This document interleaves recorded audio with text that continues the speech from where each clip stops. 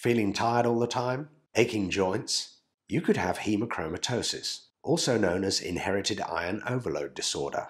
It's common and it's serious, but good news, it is easily treated. It can make your body absorb too much iron from your food. The extra iron gets stored in places where it can cause problems like your liver, your heart, and other organs. We're all different. People with hemochromatosis don't all have the same symptoms. In its early stages, it often makes people tired all the time, and maybe a bit cranky too. It can also cause other problems. Sore joints like the knuckles, knees, and ankles, weakness and generally feeling unwell, stomach pains, unexplained weight loss, irregular heartbeat and heart damage, and sexual dysfunction. If the iron level gets really high, it can cause some very serious problems: diabetes, arthritis, liver damage, and cancer.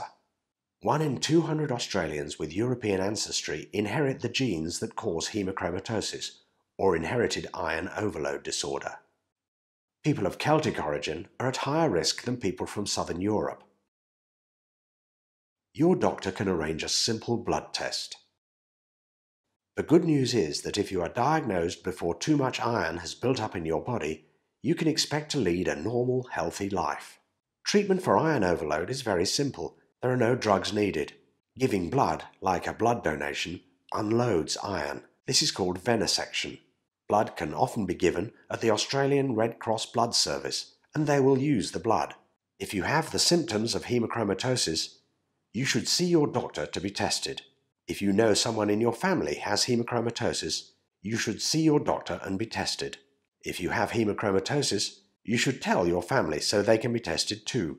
For more information, visit ha.org.au. Presented by Haemochromatosis Australia, the voluntary support and advocacy group for people with hemochromatosis.